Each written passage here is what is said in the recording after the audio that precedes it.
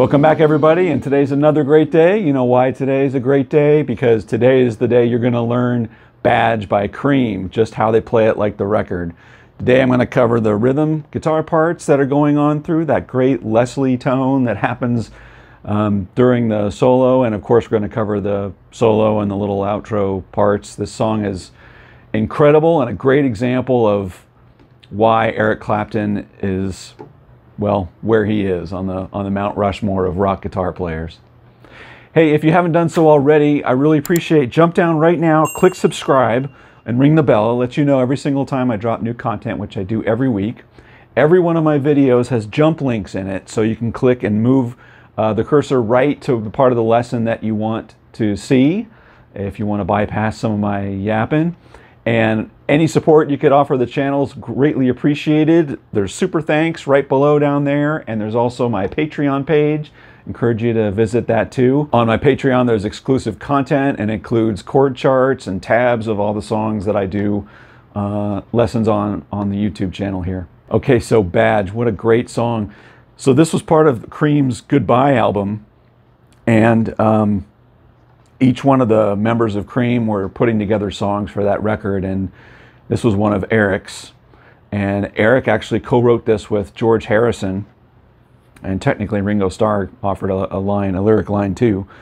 But Eric and George were sitting down writing out the lyrics in the song, and George had written down the word bridge for the song, I guess for that, you know, middle part where it goes into the guitar solo there. And Eric was looking at the page upside down from his view, and he started laughing, and he was pointing at it and said, what is Badge? What the hell is Badge? And they had a little laugh about that, and apparently they left the name of the song Badge, but that's what it was. It was him misreading bridge off of the lyric sheet. Another part of the story goes that Ringo Starr sort of came in, stumbled in while they were, you know, writing the song, and Ringo had plenty of his medicine, shall we say, drinky drink, and they were stuck on some lyrics, and you know, Ringo threw in the line of, you know, telling you about the swans that they live in the park, because he just walked from the park and came in, or, you know, around George's property where the swans were, but that's where that line came from. Anyway, great tune. Let's get to it. Okay, so the first thing we're going to cover is the rhythm guitar that's happening throughout the tune. As far as I can tell, Eric is using his 335 on this song. He's got a 64 335. I have a 67 335, which will have to suffice. So this song was ultimately recorded in October of '68. You know, Cream did their farewell concert. I think it was recorded in November of '68. You know, where he was famously playing this guitar. So this was definitely in his arsenal at this point, and he was playing it a lot. I debated whether it was this guitar or his single pickup Firebird, because sometimes when I listen to a solo, it just sounds like it might be that. But according to Keith Williams at 5 Watt World, thank you, Keith. Apparently it was his 335 they broke out on this and used on this song, so I'm going to go with that. Okay, so the rhythm guitar part. So for tone, he's got, you know, Eric in most of these tunes with Cream, you know, he was running pretty overdriven amplifiers. I'm assuming largely Marshalls. He was doing that live. I was assuming that's happening mostly in the studio too. So he's got them cranked up, but he's backed off on his volume a little bit to, you know, just to bring it down a little bit. And the other thing for the rhythm guitar part is actually a touch of tremolo going on here, sort of the rounded sine wave, not sort of maximum depth or anything, but something like that.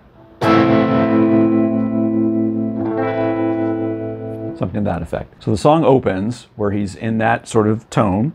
I've got it rolled back till about 8 with a healthy amount of overdrive on there, but I've got it backed off. So you can hear the very intro is.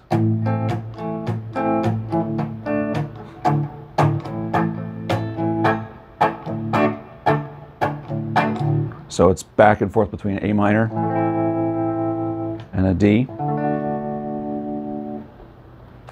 on that intro. And that sort of pattern is largely what's driving throughout the song when on this particular rhythm guitar that's happening, right? So it's, and then E minor,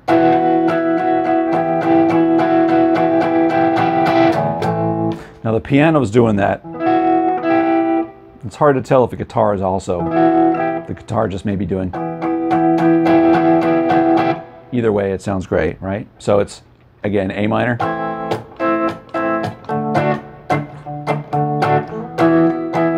build, C, A minor, D, and then an A minor plus 9. So with that open A, that's how I like to play it. So climbing into the next verse, he mirrors the bass and does that, and the same thing.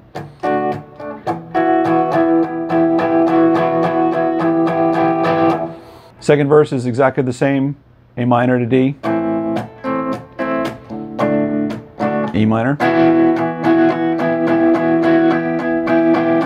C, A minor, D, A minor 9.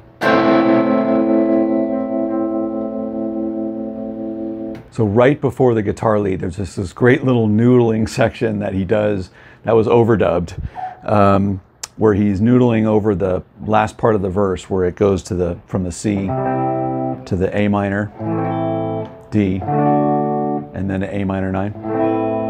And then it goes into that Leslie section, but on that last one right before there, he does this great little part, and it's based off of sort of like, you know, the, maybe familiar with the, like the Hendrix chords, right? So when you have a bar chord that's sort of shaped off of the A string, like here, you can play, you sort of slide up, and you start it on the major third of the chord, right? So, which is an E note for a C. Right, great little trick to move from that position to that position.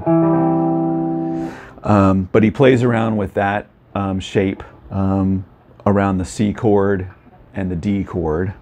And of course, when you're in that position, you're right there with an A minor too, which all of those chords are happening, right?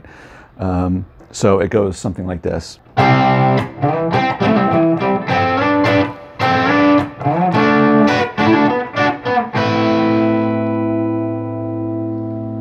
Great little noodling part. I don't have it 100%, but that's close. I'll play that slowly.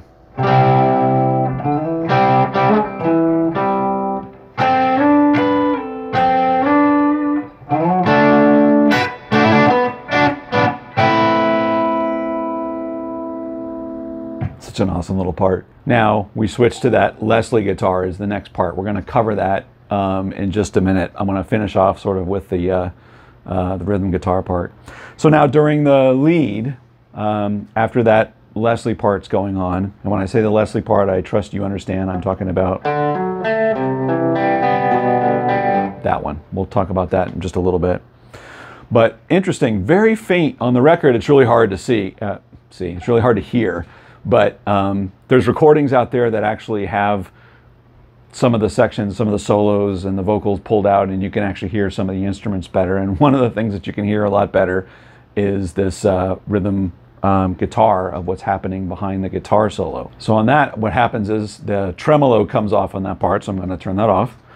And while the Leslie part is going on, the rhythm guitar comes in like this. So same sort of tone where it's overdriven, but he doesn't have the volume maxed, right? But the chords that are happening are C at this position, G, which is the D-shaped G, and you bar all the way over to the 6th string, so you get that B note,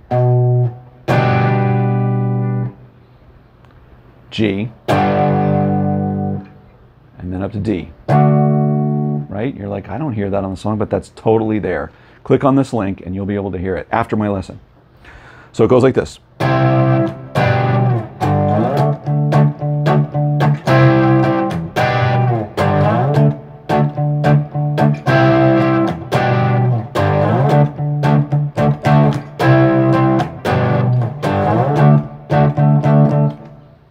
So that's what it's doing all the way through that solo. I never knew that was there, but totally makes sense, and it creates a great foundation underneath the whole thing.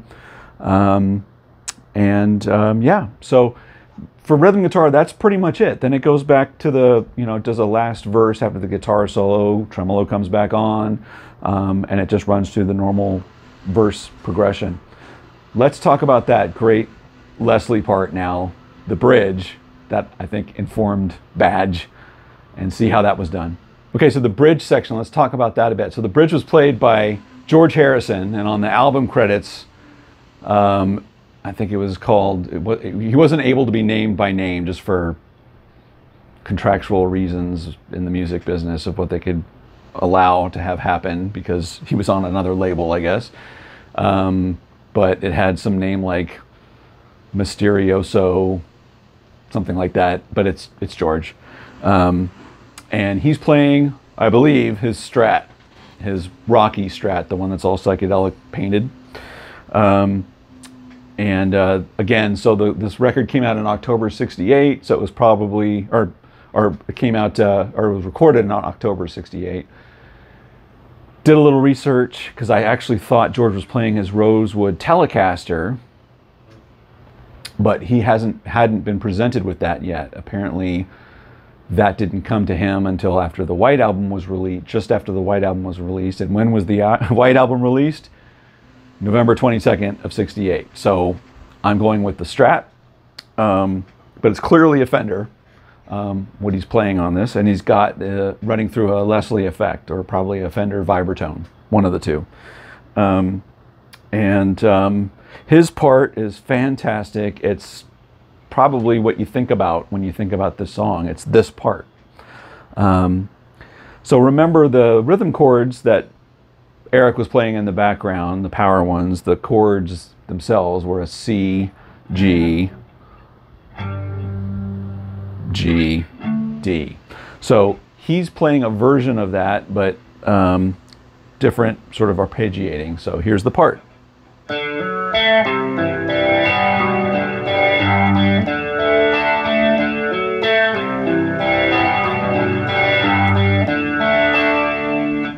Right? So it's first little part is a D off of a D chord, and then C major 7 really, because you're leaving that B string open, which is part of a G.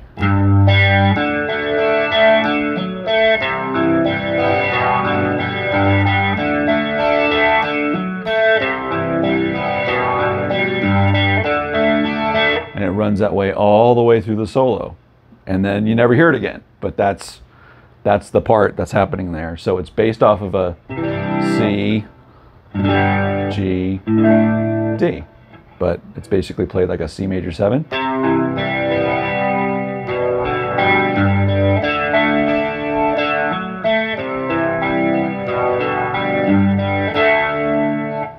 And the Leslie really makes the part, right? I'm using the Ventilator 2, which is my favorite that I've come across so far.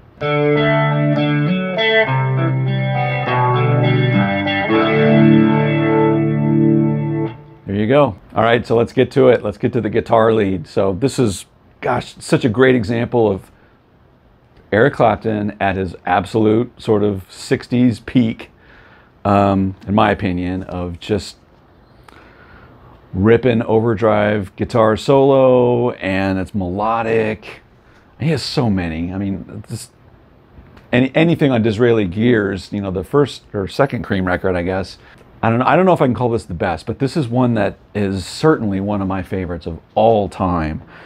And there's a couple things he does throughout this whole solo that keeps your interest. He's bouncing between, the whole thing is in D pentatonic, and he basically just moves between minor pentatonic and major pentatonic.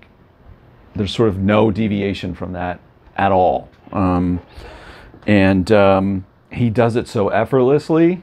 And so let's talk about, we're going to break it into parts, and we'll go through each part here together. So the other thing he does is there's a lot of pre-bends So if you're not familiar with what a pre-bend is, you know what a bend is. Right? Well, a pre-bend is that you're bending the string up before you pick it, right? So instead of bending up, you're starting up, right, and doing that. So you're sort of starting up and coming down. So there's a bunch of that going on. This is a great example of that happening in a solo. Something by the Beatles, another great example. George does that all over the place in that solo. But yeah, so this is in D, more overdrive, definitely bridge pickup, turn it up all the way, just max everything up. But you still want to retain good definition with the note. It's not just fat metal distortion. It's amp distortion is what he's doing. And through pedals, I'm trying to replicate. But let's talk about the first part. So the first part, like I said, starts with a pre-bend, and it's on the D minor pentatonic. Okay, so here's the first sort of section.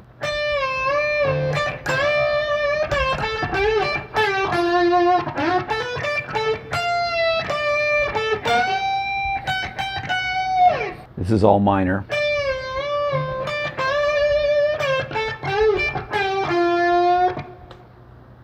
That's straight up. That was straight up minor pentatonic. The next part, he moves to major. Right? He outlines a D major right there. Right? There's another pre-bend. Now we're going to bend all the way up here, but take it back to your major, right? Your major third, right? So you're bending up to this G note. That's what you're doing, right? Because that's your D.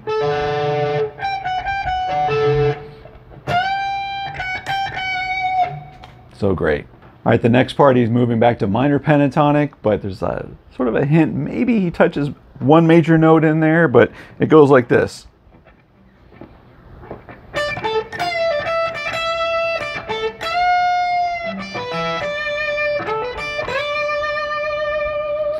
So a couple pre-bends again, right there. The part where he almost hits major. He almost bends all the way up there on that second pre-bend, but not quite. It's sort of like right in between, but it definitely, if you really listen, it's almost there. It gives the impression that you're actually touching it. That one, the bigger one. Doesn't quite go, but close. All right, enough about that. Next part, back to firmly minor pentatonic again here, and he's going to end this phrase fully in major, which is great. So we ended that last phrase sliding up to that D note, 15th fret. So it puts us in position now to play in this D box. That one up there, right? So we're sliding up, we were up 15, and now we're going to start on 13 right here.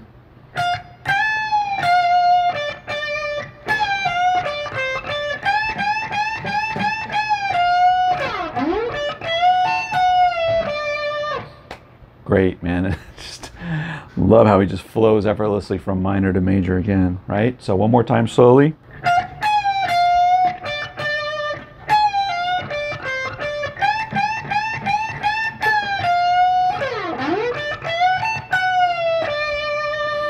Catch those slides in and out, right? All right, so we ended that last phrase in major, so we're staying with that.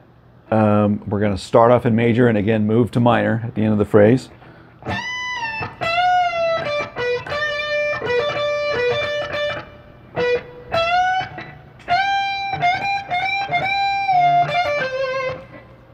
Right, so here's the major part.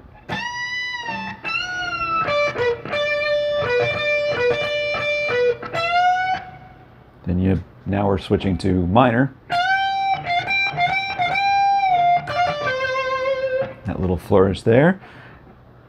Then we move to our last part. right? So that's outlining that D 7th shape here. Back to our basic minor pentatonic box, and to close it out, right? So the drums are taking us out. It's going to end on an A minor chord. So he brings us back to that A minor note. So the whole thing's in D, you know, minor to major pentatonic, right? And that last little bit takes you and lands you on A minor. Okay, then the last little parts are on the outro. There's a couple outro leads. All right, now on the outro, there's a couple great little licks that he does here. He's doing these over an E minor chord. So these are great E minor pentatonic licks, all right? The first one goes like this.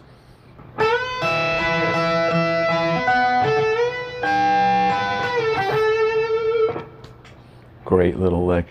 And the second one, again, making use of pre-bends, and we're just sort of pre-bending and going down in pitch over an E minor pentatonic scale.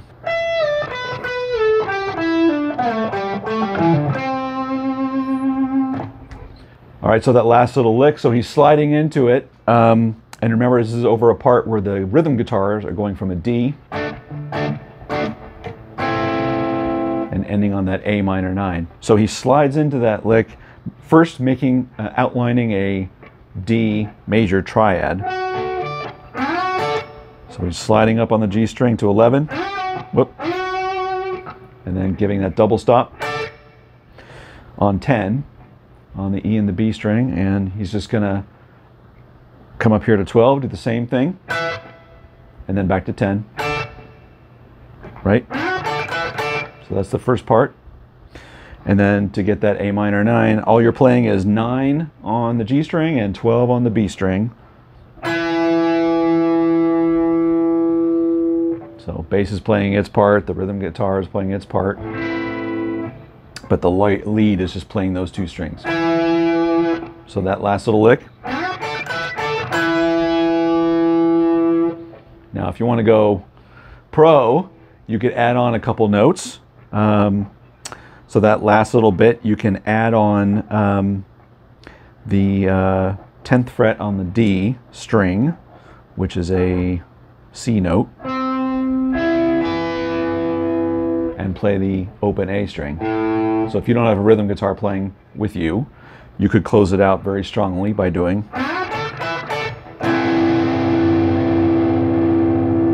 Because that gets you an A minor 9, all that. But if you do have rhythm guitar, don't step on them. Play that little part.